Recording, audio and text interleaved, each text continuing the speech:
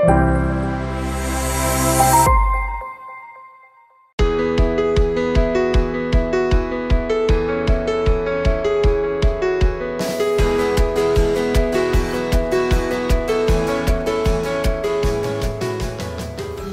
first book bans in American history came in 1637 and 1650.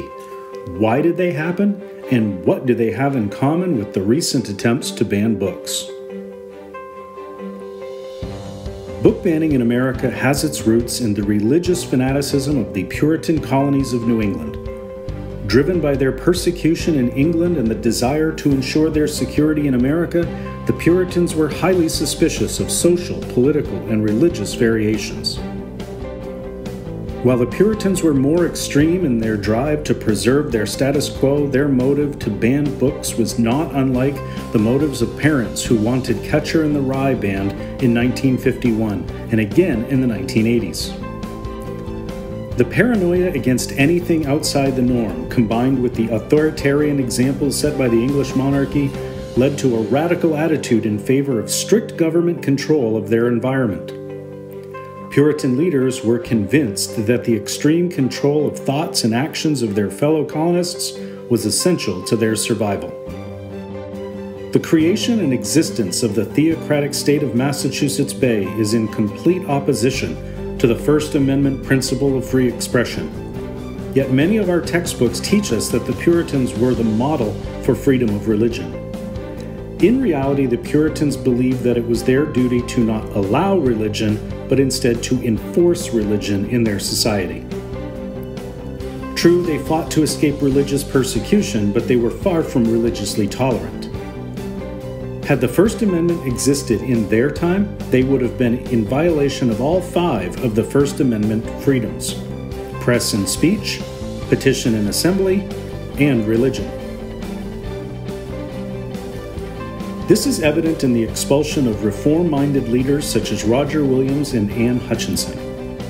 Williams was banished from Massachusetts for promoting the ideas of separation of church and state and what he called the liberty of conscience. Upon his banishment, Williams not only founded the colony of Rhode Island, but also the First Baptist Church of Providence, the oldest Baptist church in America. Like Williams, Anne Hutchinson had the audacity to disagree with Boston ministers on religious matters. Her outspokenness became known as the Antinomian Controversy, and it was a double whammy because she was a woman who dared to challenge her male superiors.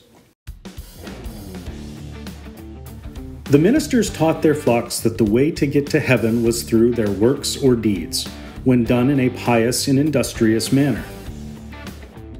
On the other hand, Anne claimed that it was the grace of God that led people to heaven, and that it was not based on how hard you worked. This disagreement and Anne's unwillingness to behave led to her arrest. She was put on trial for slandering the ministry, and after her conviction was banished from Massachusetts, in much the same way that Roger Williams had been cast out a few years earlier. It was during the Antinomian Controversy that the first book ban in America occurred, just as the paranoia of Puritan leaders was at a feverish high. In 1637, just prior to Anne Hutchinson's trial, another English colonist by the name of Thomas Morton, a longtime critic of Puritan theocratic rule in New England, published a 3-volume pamphlet entitled The New English Canaan. In his writing, Morton's worst offense was to claim that the natives were actually more civilized than the Puritans. The mere suggestion that a godless native was civilized amounted to nothing less than treason in the Massachusetts Bay Colony. Morton was a free spirit who valued art and poetry over the strictly utilitarian and ultra-Calvinist Puritans. The lack of conformity to Puritan society is what made his writing the target for the first book ban in American history. The Puritan and Pilgrim leaders sought to silence Morton and to destroy his pamphlets. Miles Standish, the renowned military leader who came to America with the Pilgrims, was sent to present-day Quincy, Massachusetts to arrest Morton. After his capture, Morton was exiled to the Isle of Shoals until his banishment back to England. Precipitated by the events of the English Civil War back at home, Morton returned to the Massachusetts Bay Colony, where he was promptly arrested again. This time, accused of being a royalist agitator, he was tried for sedition and imprisoned.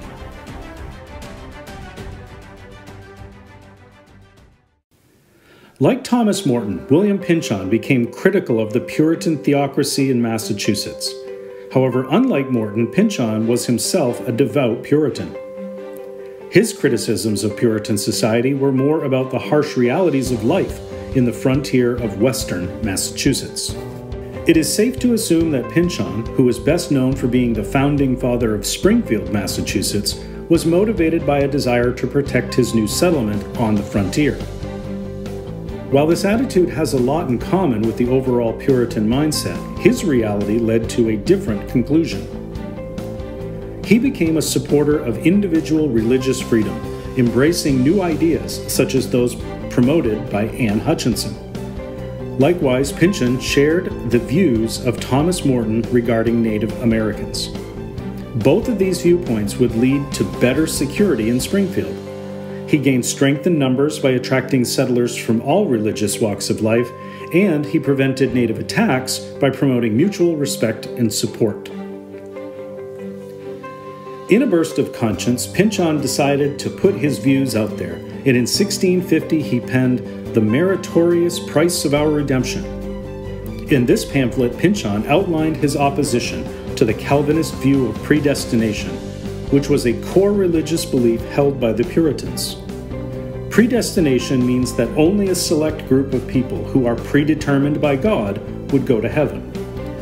Pynchon's scandalous claim was that anyone who was obedient to God and who lived by Christian teachings would go to heaven.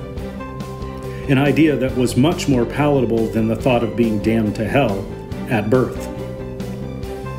However, when the Puritan elders read Pynchon's prose, they lost their collective marbles.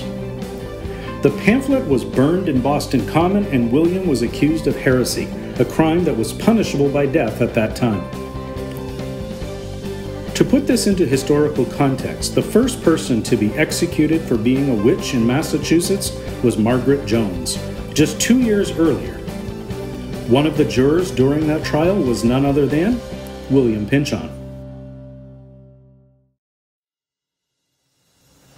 The relationship that Pynchon's pamphlet has with this history is interesting, since a 1647 book entitled The Discovery of Witches was regarded as a valuable legal text. But Pynchon's book was heresy. Pynchon was able to avoid punishment for his crime by returning to England in 1652, where he remained until his death. The Discovery of Witches was written by Matthew Hopkins. Hopkins was born in Wenham, England about 1620, and his father was a popular Puritan minister there. Around 1640, Hopkins and his associate John Stern began hunting witches in the area around Essex, England. In their first set of indictments, 23 women were tried for witchcraft, 4 of whom died in prison, while the other 19 were hanged. While hunting witches was not a new concept in 1640, the nature of their trials had changed. During the reign of Charles I, witches were not accused of crimes, but instead were condemned for making a pact with the devil. This made witchcraft heresy, a death sentence during Puritan rule. Hopkins was paid the equivalent of $5,000 by each town who hired him to hunt down witches in their midst, and during these hunts he wrote The Discovery of Witches. The book drew a lot from the writings of King James I, such as in the Daemonology, which tried to explain the occult and black magic. Hopkins outlined the methods he used to identify witches, such as tying them in a chair and throwing them in the water. If they floated, they were witches. He would sometimes cut off the arm of the suspect and would determine by the amount it bled if they were a witch. He also relied a lot upon what was known as the devil's mark. It was usually a mole or birthmark, a freckle, or a scar. He used the process called pricking to stab the mark because the true devil's mark wouldn't bleed. He sometimes would stick people with needles in search of hidden devil's marks. In the colonies, the discovery of witches held a status that would be considered equal to Supreme Court case law in the United States today. It was the law of the land for about 50 years in New England, and it was directly cited in the conviction and execution of Alice Young and the aforementioned Margaret Jones. His witch hunting methods were used to torture and kill over 80 people in the American colonies from 1648 to 1663, and again during the Salem witch trials in 1692. From the beginning, book bans in America didn't really pass the straight-face test. Book bans have little to do with common sense.